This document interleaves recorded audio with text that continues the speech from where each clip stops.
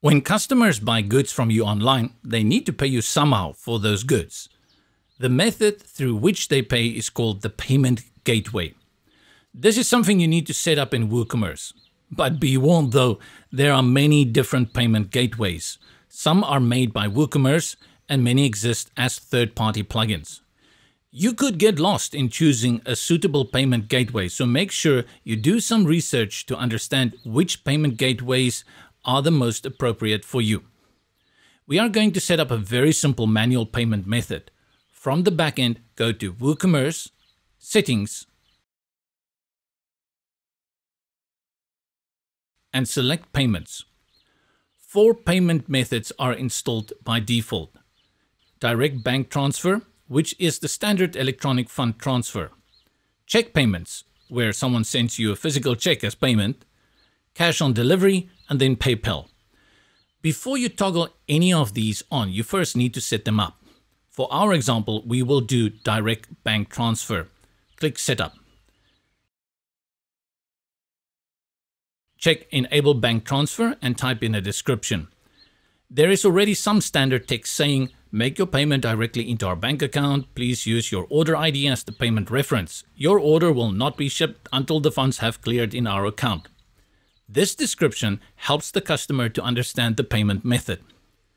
If you have more detailed instructions, such as who to email the proof of EFT, then add that here in the instructions. Finally, add your banking details. Save changes. Remember now to enable it and click Save Changes. Let's go through the process and see how this will look when the customer gets to the checkout page. Go to Pages, All Pages, and select View from the shop page. Choose the yellow sweater, load it to your cart, and View Cart. We still have the blue cardigan from the previous order session stored. Leave that and click on Proceed to Checkout. Fill in your details as a customer and then click Place Order. And there you go. Notification of order received, as well as the banking details for the customer to complete payment.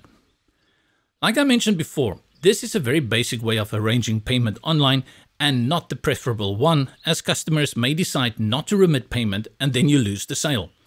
You will want to tie them in immediately via a more solid method like PayPal or Stripe, or a gateway suitable for your country. WooCommerce has a lot of native developed payment gateways to accommodate most countries around the world. Go to woocommerce.com, Marketplace, Payments, and select See All Payments. In the Search Extensions field, type in your country and have a look at what is available for you. I used South Africa and naturally got PayPal as a good option, and then another very popular one called PayFast.